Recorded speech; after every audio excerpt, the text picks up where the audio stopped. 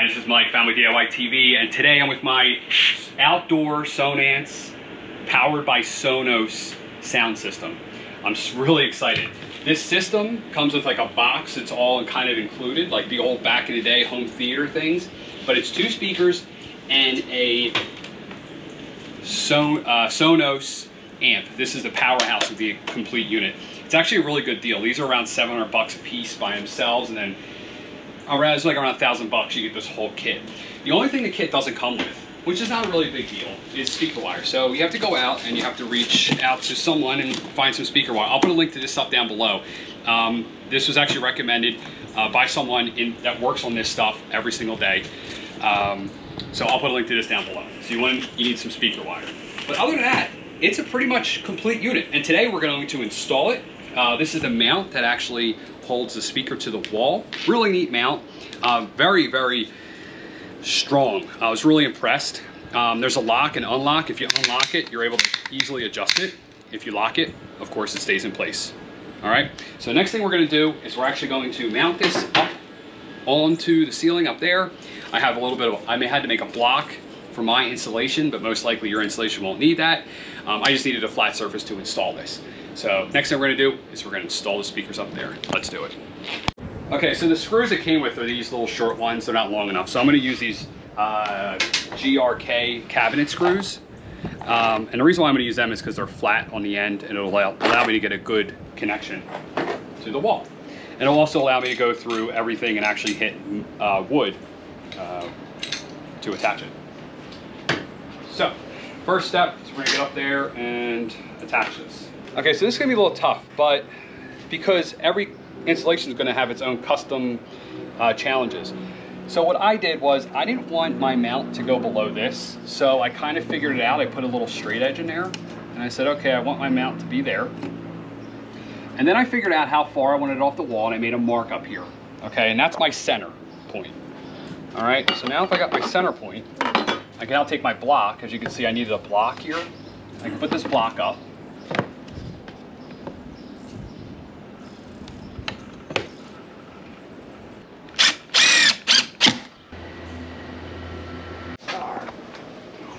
Hot? Oh my God, sweating. And you're just putting up speakers. So I'm gonna just dry fit it now. Like I said, it just slides in. These little holes up here. See the little mounts?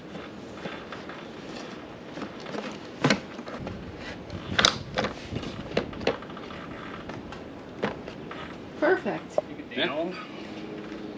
You just pull these clips up, pull this one down. Speaker slides right out. And now we got to do the wiring. So now we're going to put the wire in. I always run my speaker wires, all kinds of things long. So there's actually a nice rubber grommet down here. It's very well built. So before you strip any wires, you just shove that through. Now I would say fairly new to this speaker game. You know, I'm not an audiophile or anything like that. But I did a lot of research. I really didn't want to go with Sonos. I just thought it was too much of an easy solution. It was kind of just, but I went to so many places, and every place I went to all kinds of these high-end music places. They came back and said, your solution is Sonos. So that's what I'm doing. That's what we're going with. We're going with Sonos. So we're gonna be doing Sonos all over the house, actually. This is actually the first set that we're doing. So I'm gonna have a whole house system. So like I said earlier, if you're into that type of stuff, consider subscribing for more content. Push it down, push in the hole, let go. Again, on the other side.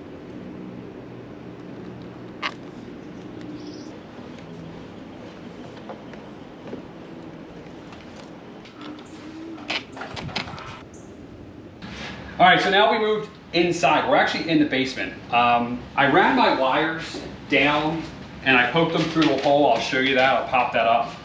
And I always run my stuff along, like I said, just to make it easier to work with. and I marked it. So this one is the right and this one is the left. So the way that Sonos actually does it is, it's kind of weird. They have these little clips. I think it's so that you can easily set this up, but you connect your wire to this and then you plug it in. So, oh, it's pretty neat. Seems like, I mean, I don't know. So what we're gonna do is we're just gonna strip these wires and connect them in, plug it in, and listen to it. Let's go. Got our wires stripped, which you can see on here. It's got a red and a black, and a red and a black. So we're just gonna simply install it. Unscrew it, put the wire through, and tighten down.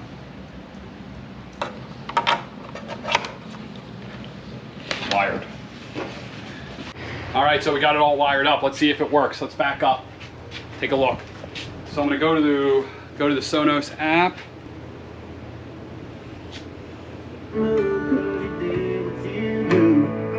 Wow, you definitely hear it. You can hear it from here and from here. All right, so now we're gonna finish up the install. So the last two things, we have a cap, and then we have the grill to put on. So we're gonna put these on. All right, so that's the install. That's the end of the video. I wanna thank you for your time. We're not done out here though. We're gonna be putting a TV, we're gonna be tying that into the actual Sonos system. So if that's something you're interested in, please consider subscribing. Also, please give me a like, I'd really appreciate that. But I'm Mike from Family DIY TV, and I'm out. Yeah, how can I do it?